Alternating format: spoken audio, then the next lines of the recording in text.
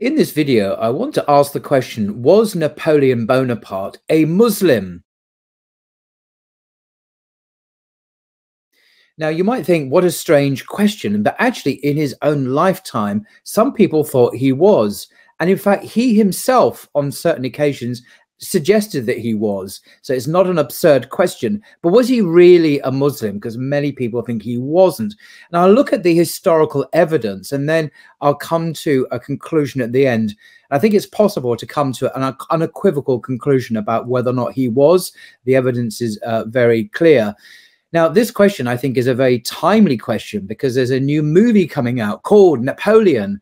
And I've seen the advertising. It says, he came from nothing. He conquered everything. And this is a film coming out, I think, in November.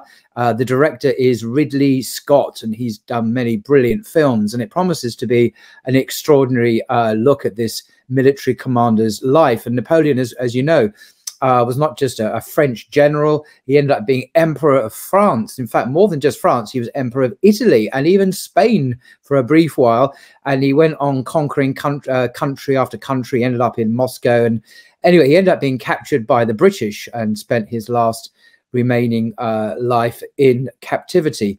So the question is, was he actually a Muslim? And the key event, I think, that can answer this question is his reasons for invading Egypt and what he did when he was in Egypt, because he conquered that country.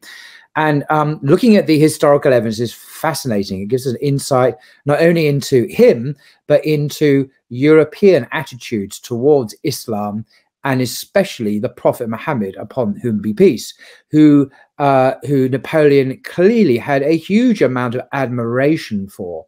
Now, I'm going to be reading from this a very interesting book called Faces of Muhammad, Western Perceptions of the Prophet of Islam from the Middle Ages to Today, by a chap called John Toland, who is a professor of history at a university in France.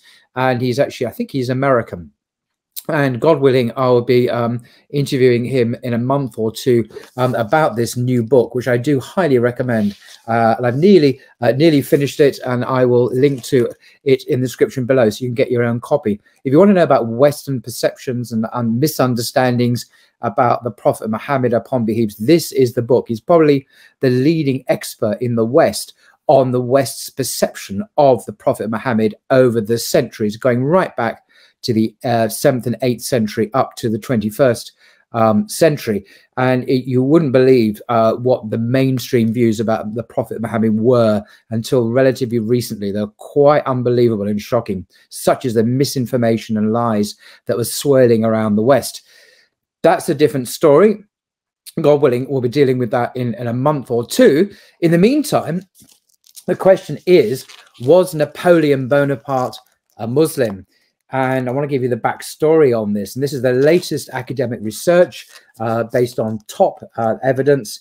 In chapter 7 of this fantastic book, Faces of Muhammad, and I don't think Professor Toland is a Muslim at all, but he writes the following.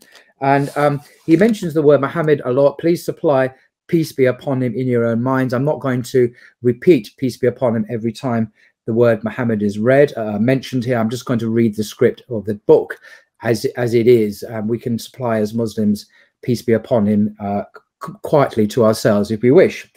Anyway, Professor Toland writes, Napoleon Bonaparte, in a mixture of real admiration and calculated interest, made the Prophet into something of a role model, casting himself as a new world conqueror and legislator walking in Muhammad's footsteps. Napoleon was a 20-year-old soldier in 1789, and that was the year, of course, of the French Revolution. And he quickly embraced the revolution, subsequently distinguishing himself by squelching a royalist revolt in a battle in 1795. He was then made general of the army of Italy, which he led to decisive victories over the Habsburgs and their allies.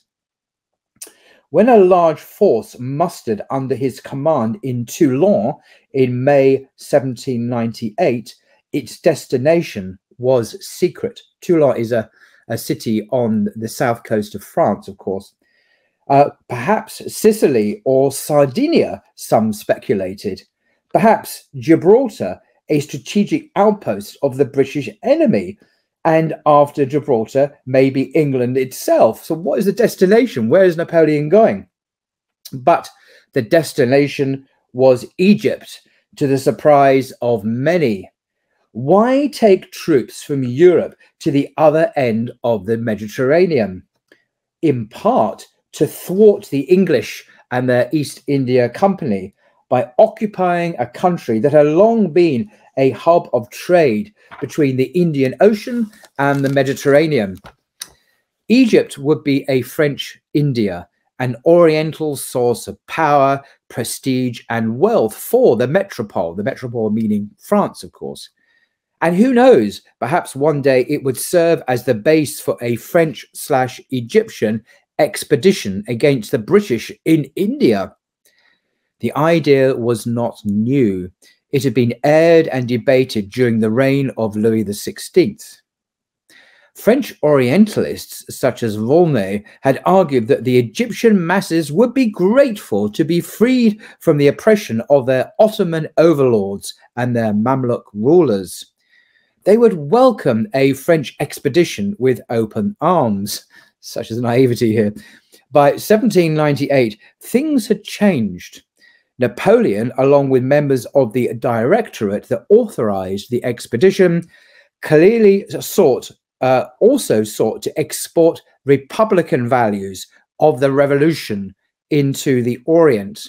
Now, I'm saying this, not this author. The republican values, of course, are the French Revolution's values of liberty, equality, fraternity. They're secular, quite militant secular values, anti-Catholic values, anti-religious values, really.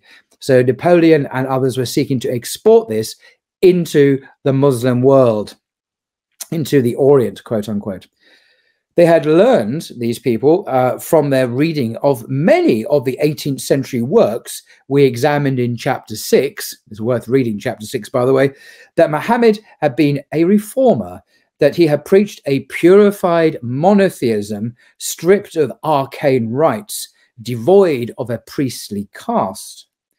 Where traditional French Catholicism was associated with oppressive monarchy, Islam seemed a more egalitarian, republican religion. Surely the troops of the revolution, come to free the Egyptians from the Ottomans, would be welcomed as brothers. Yeah, surely. What's more, for Napoleon, quote unquote, great reputations are only made in the Orient. Europe is too small, end quote. It's interesting, isn't it? For Napoleon, Europe's too small for him. He leads a bigger expanse. He leads the globe to move around in. Europe's too small, he says. The Islam that Napoleon and his troops encountered in Egypt did not, in fact, resemble that of the previous Enlightenment writers and surveyed in this book. This is one of the factors that made the expedition fail.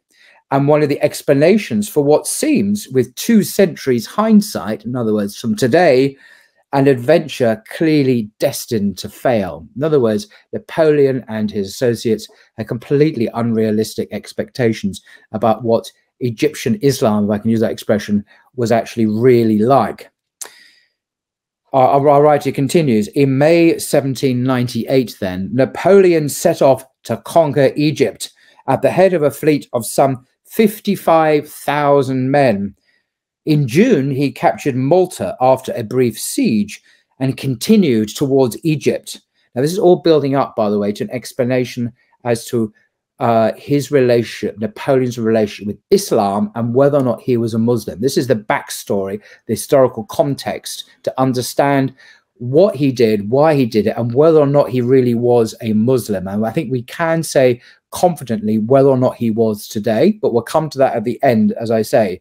So here he is, he's setting off to conquer Egypt, hoping, and with 55,000 men, which is a huge force at that time, hoping to gain the allegiance of the Egyptians and to convince them to throw off the yoke of their Ottoman empires.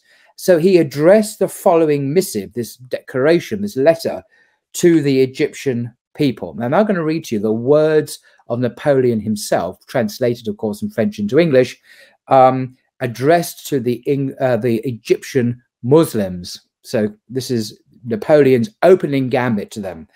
In the name, and notice the language he's using. In the name of God, the beneficent, the merciful, there is no other God than God. He has neither son nor associate to his rule. So basically, he's quoting Quranic sounding phrases.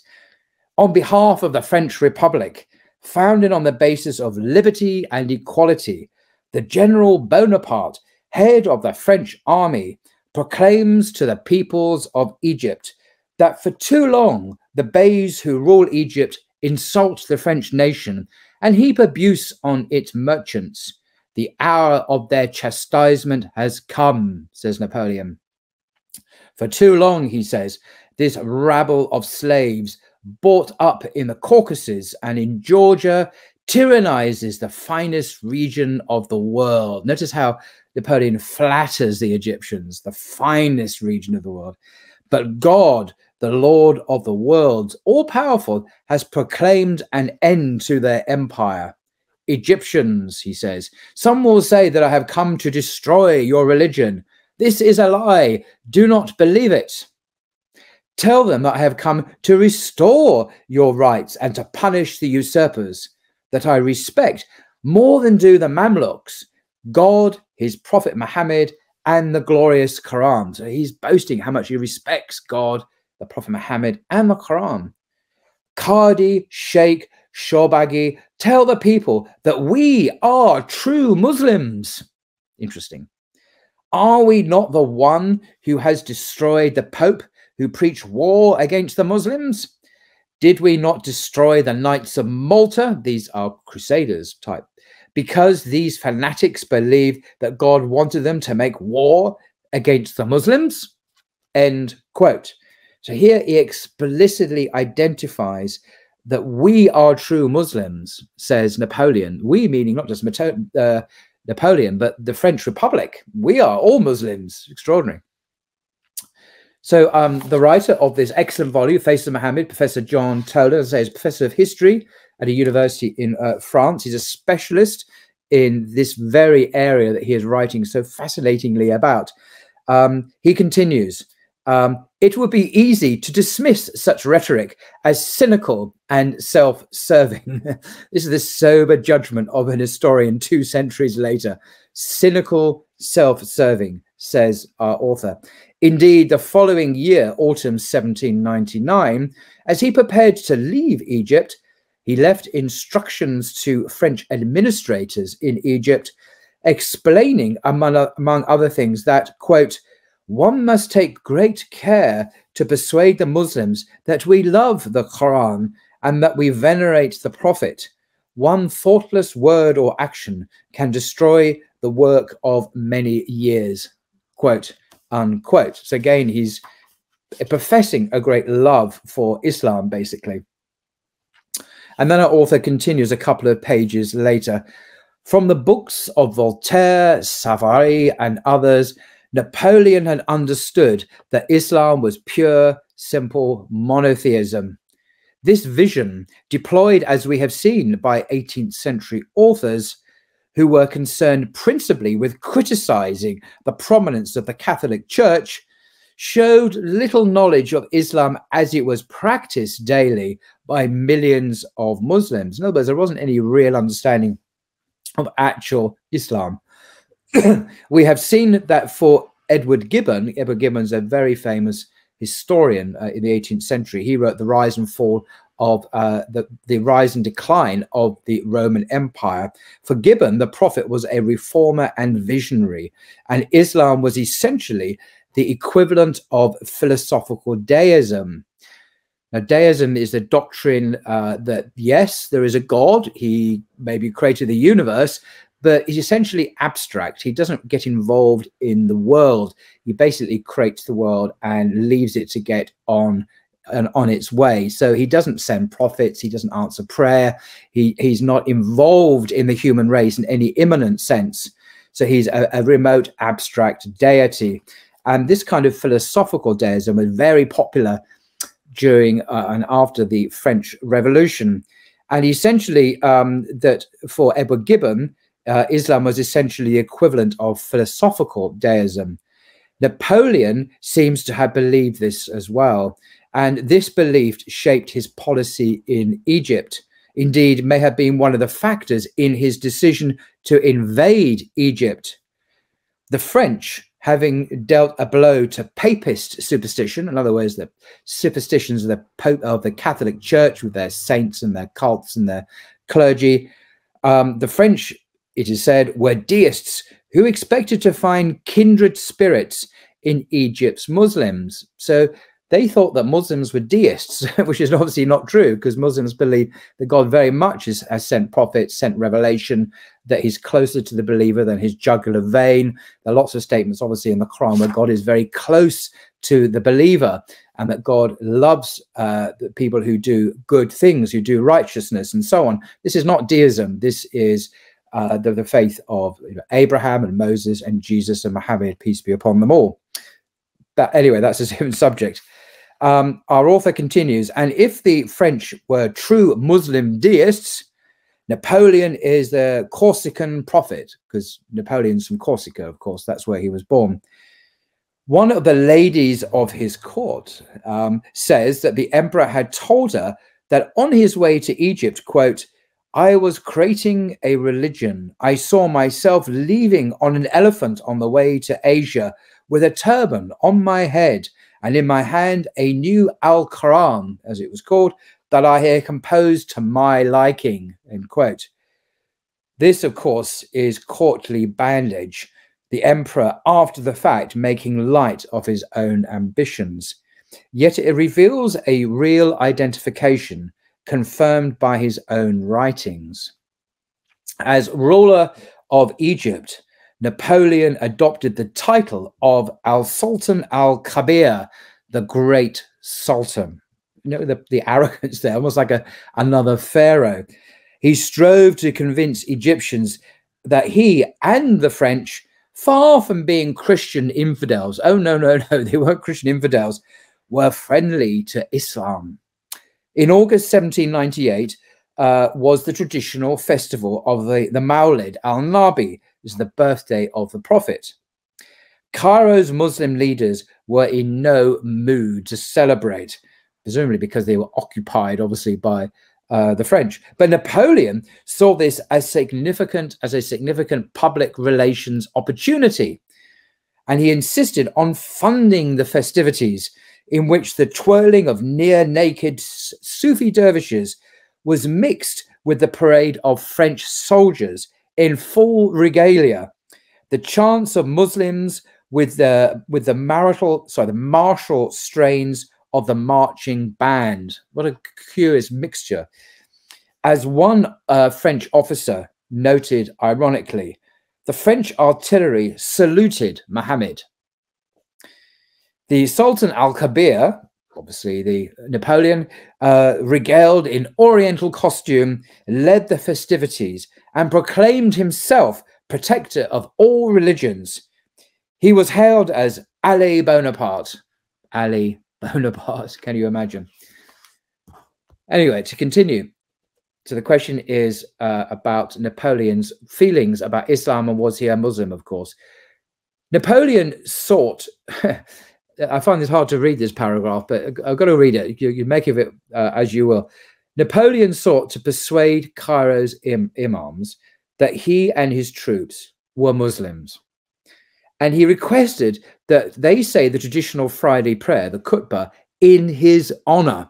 Now, of course, Muslims will know that under the caliphate, of course, the Friday prayer always mentioned the name of the ruler, the caliph, the imam, because in Islam, the mainstream normative Sunni position is you must have a ruler, a single ruler, an imam, in whose name the Friday prayer takes place. And Napoleon requested that they say the prayer in his honor. Sheikh Abdullah al-Shakari explained that they will be delighted to do so as soon as Napoleon and his troops converted to Islam. The general explained that he was ready to convert, but that his soldiers were loath to be circumcised and were very fond of drinking wine. Could special dispensation be made for them? Could they be an exception? Could they carry on drinking lots of wine? Napoleon hoped to have himself and his troops recognized as Muslim and hence legitimate rulers of Egypt. The sheikhs prevaricated in order to avoid a diplomatic clash. Can you imagine the dilemma they had? They didn't want to upset this new dictator, this new ruler of their country who has just usurped their country. Didn't want to upset them, so they kind of prevaricated and, you know, but they didn't want to agree either, because clearly Napoleon, for them, you know, wasn't a Muslim. Again, the general seems to have thought that French Republican deists could be recognized as Muslims without any real knowledge of Islam. What an assumption, eh? This bookish deist vision of Islam perhaps explains some major diplomatic errors, which, when, for example, the French razed shrines to Sufi saints when they widened streets into boulevards. Razed shrines meaning when they obliterated these Sufi shrines. Al-Shakari later wrote that the French were monotheistic philosophers who based their ideas on reason rather than accepting revelation. It's a really important insight. This Islamic ulama noted that the French were monotheistic philosophers based on reason, but not on revelation. He faulted them for believing that Moses, Jesus, and Muhammad were mere sages, in other words, kind of like spiritual geniuses, rather than divinely ordained prophets, which is obviously exactly what the Quran teaches. God, the Imam affirmed, sent the prophets, and men should follow God's law, not that of human legislators. In other words, not that of the French. Ironically, Napoleon in practice largely ceded to this view, making Cairo's religious elite, this is the ulama, of course, into his indigenous administrative agents, giving them, in fact, more power than the Ottomans ever had. As Juan Cole quips, Juan Cole is an American historian who writes on Islam, the French Jacobins, who had taken over Notre Dame for the celebration of a cult of reason and who had invaded and subdued the Vatican, were now creating in Egypt the world's first modern Islamic republic. Extraordinary. Yet, to their chagrin, and despite the alliance of a part of the Egyptian elite, so some of the Egyptian elite did go over to the French, but a lot didn't, clearly, hostility towards the French occupation remained strong, and the frequent revolts were brutally quelled by the French army. So despite Napoleon's overtures and mentions of friendliness and how he's a good leader and everything, if the Egyptians resisted his uninvited military occupation of their country, they were brutally suppressed. So this is the hand in the, you know, the iron fist in the velvet glove, as the expression goes. In 1798, after one particularly violent rebellion and particularly bloody repression, Napoleon suggests his identification not only with the Prophet, but also with the Mahdi. He identifies himself with the Prophet and the Mahdi as he proclaims the formation of a new Diwan in the following terms. Now, I want to read this to you because these are the words, again, of Napoleon Bonaparte. And it's crucial to understanding whether or not he was a Muslim. And if he wasn't, what was his agenda? How did he promote himself to the Muslim world, to the Egyptian Muslims? And Napoleon, obviously originally in French, but here in English translation, said to the Egyptians, and this is quite extraordinary language. When I first read this, I thought, wow. So Napoleon said, tell your people that since the beginning of time, God has decreed the destruction of the enemies of Islam and the breaking of the crosses by my hand.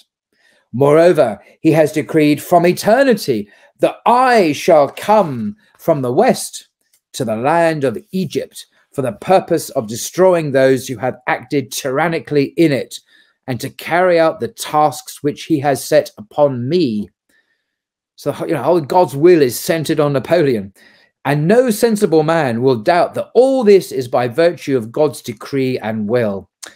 Also tell your people that many verses of the glorious Quran announce the occurrence of events which have occurred and indicate others which are to occur in the future.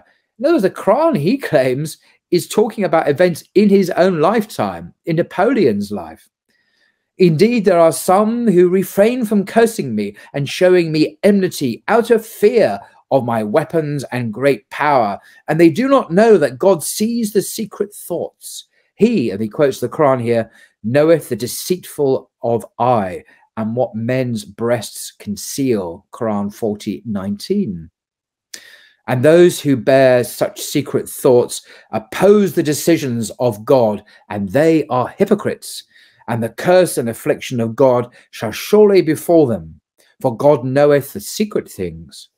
Know also that it is in my power, boasts Bonaparte, to expose what is in the heart of every one of you, for I know the nature of man and what is concealed in his heart at the very moment I look upon him, even though I do not state or utter what he is hiding. So he has these supernatural powers to peer into people's hearts. However, a time and a day will come in which you will see for yourselves that whatever I have executed and decreed is indeed a divine decree and irrefutable. For no human effort, no matter how devoted, will prevent me from carrying out God's will, which he has decreed and fulfilled by my hand. Happy are those who hasten in unity and ardor to me, with good intentions and purity of heart. End quote. So Professor Tolan, author of this extraordinary book, Faces of Muhammad, continues on page 192. He says about this, what I've just read. Did Napoleon believe that such proclamations would have any effect on the Egyptian people? Or are they the deluded decrees of an increasingly desperate general? So you can draw your own conclusions. In the following months, the French crushed further revolts in the Nile Delta, launched a failed expedition in Syria, and everywhere faced rebellious Egyptians and an alliance of Ottomans and British. The British getting involved here now. Napoleon decided to leave. So he's had enough. In the ship that brought him from Alexandria, obviously in Egypt, to France, while his companions worried that they might be intercepted by the British Navy, Napoleon remained calm. Well, why does he remain calm? He stayed in his cabin, reading alternatively the Bible and the Quran. Interesting. So Napoleon, the great general, leaves Egypt and he's obsessed, focused on the Bible and the Quran. That's what preoccupies this great general's mind. Napoleon left General Jean-Baptiste Kleber in charge of the French forces in Egypt. Kleber negotiated with the British the Convention of El Arish in January 1800, by which the French gave up all claims to Egypt and returned to France. So basically the French got up and left, and of course we have a vacuum. In come the British, who rule very differently, as we know, in Egypt. Napoleon's proclamations in Egypt, identifying himself with the Prophet and the Mahdi, and affirming that his coming to Egypt was predicted by the Quran, appear 2 centuries later to be self-serving, cynical, and downright silly. Now, reading this book by this eminent Professor Tolan, who's, I think, an American professor teaching history in France, he never uses such language that I've read nearly the whole book now. To say something is downright silly sounds a bit, it's like completely damning. And I think his judgment is quite sober. So the idea that Napoleon should identify himself with the Prophet, the Mahdi, and think that the Quran was talking about himself, Napoleon, looks to us downright silly. Yet, and this is important yet, I think. Now, Napoleon's admiration for the prophet was not merely a product of his Egyptian propaganda. As we see from the memoirs that he and some of his companions wrote years later in exile, because they were captured by the British, on the windswept island of St. Helena in the South Atlantic. For it was to this remote island, 1,800 kilometers from the African coast, that the British, having got him, took Napoleon and a few of his men after his surrender in 1815.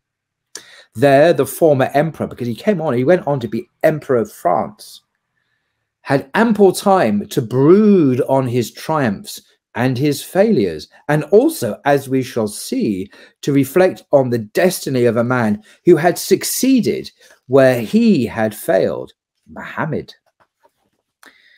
On St. Helena, on this island, Napoleon also wrote his own memoirs, including an account of his Egyptian campaign. It is here he develops his portrait of Muhammad as a model lawmaker and conqueror. Now, this is the final section of the book I want to read. And here I think we come to a clearer understanding of exactly how Napoleon saw the Prophet Muhammad, upon whom be peace, in very ambivalent terms, both admiring him hugely as a general, as a leader, as a lawgiver.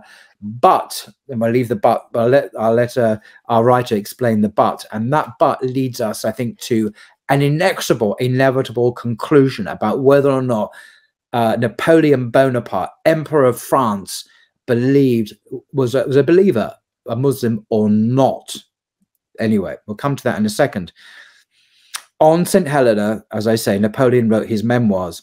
It is here he develops his portrait of Muhammad as a lawmaker and a conqueror. Muhammad, he explained, banished idolatry in Arabia and, quote, introduced the cult of the God of Abraham, Ishmael, Moses, and Jesus Christ, end quote. While Christians were bickering about the composition of the Trinity, Napoleon wrote, Muhammad declared that there was one unique God who had neither father nor son, that the Trinity implied idolatry. And indeed, he wrote on the cover of his own copy of the Quran, this is in Napoleon's own handwriting, he wrote the following: there is no other God than God. This is very Islamic, of course. And then he wrote the following about the Quran, about Muhammad, I mean. He addressed savage, poor peoples who lacked everything and were very ignorant. Had he spoken to their spirit, they would not have listened to him. In the midst of abundance in Greece, the spiritual pleasures of contemplation were a necessity. But in the midst of the deserts, where the Arabs ceaselessly sighed for a spring of water, for the shade of a palm where he could take refuge from the rays of the burning tropical sun, it was necessary to promise to the chosen, as a reward, inexhaustible rivers of milk, sweet-smelling woods where they could relax in eternal shade, in the arms of divine houris with white skin and black eyes. The Bedouins were impassioned by the promise of such an enchanting abode.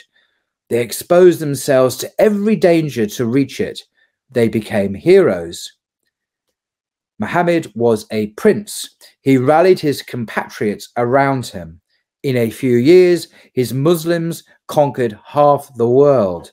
They plucked more souls from the false gods, knocked down more idols, raised more pagan temples in 15 years than the followers of Moses and Jesus had in 15 centuries.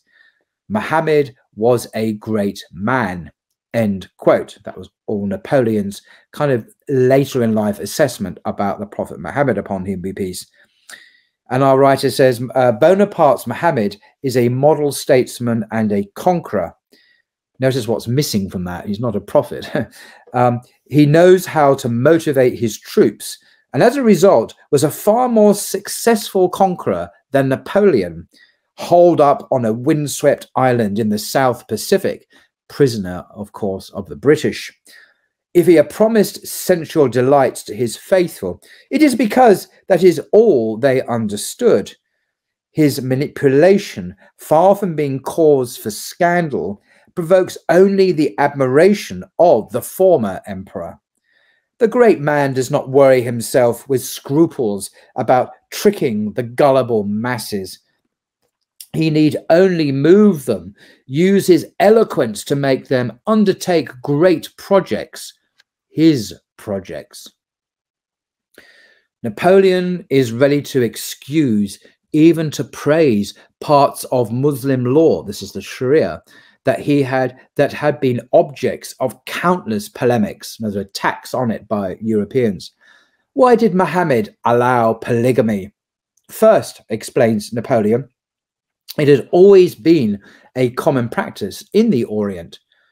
Muhammad actually reduced it by allowing each man a maximum of 4 wives, which is true enough. Moreover, polygamy is an effective tool, and this is where it gets very interesting. When I first read this, I thought, wow, this is very, very contemporary. Polygamy, he argues, this is Napoleon, is an effective tool to combat racism, promoting racial mixing. If a man has several wives, white and black, his sons, and I quote, the black and the white, since they are brothers, sit together at the same table and see each other. Hence, in the Orient, no color pretends to be superior to another, X quote. Very interesting. The ex-emperor concludes with a policy recommendation. This is very interesting. When we will wish in our colonies to give liberty to the blacks and to destroy color prejudice, the legislator will authorize polygamy. It's actually promoting polygamy as a policy to eradicate racism. Extraordinary. A number of French writers who had been in the Ottoman Empire, Syria, and Egypt had remarked that black slaves were treated far better in the Orient than in European and American slave societies. For Napoleon, the particularly Western vice of racism was eradicated in the Orient through the sage legislation of the Muslim prophet. So there's some insight there. And there's the very final last paragraph I'm going to read. And I think this will clinch it, actually. The question is, was the Emperor Napoleon Bonaparte a Muslim? And I think we can see where this is going, the conclusion. And this last paragraph, for me, clinches it and gives us a very clear answer. And our author, professor of history, says the following: not a cloud darkens the radiant image that the fallen emperor paints of the prophet of Islam. In other words, it's a very positive portrait. There is none of the ambivalence that we see, for example, in Gibbon. Yet, in many ways, he remains an impostor. Bonaparte's Muhammad is the clear author of the Quran and sole legislator. For Bonaparte, his revelations, Muhammad's revelations, are cleverly plotted inventions aimed at stirring his followers and rallying them to a greater cause. Bonaparte's Muhammad is, well, Bonaparte, but a far more successful Bonaparte. End quote. That's the end of the book I'm going to read. So what are we to conclude? I think we can reasonably conclude that for Bonaparte, that he had mixed feelings, clearly had huge admiration for the prophet as a great strategist, as a general, as a leader, even as a legislator, a wise legislator. But in terms of the Islamic understanding of the prophet, as someone who was chosen and sent by God, and also who brought revelation from God, not from himself, of course, he didn't believe that. He didn't believe Muhammad was a prophet of God, not really at all. He thought the message he brought was from himself. It was Muhammad's own ideas. And indeed, he deceived, because he was such a great man, that excused him from deceiving the ignorant masses, particularly the Arab masses. And there's an element of deprecation and quite racism, actually, ironically, about the Arabs being just basically savages who could easily be conned by this great man. So I think he wasn't really a true believer at all, Napoleon. He didn't really believe. He believed that there was no God but God.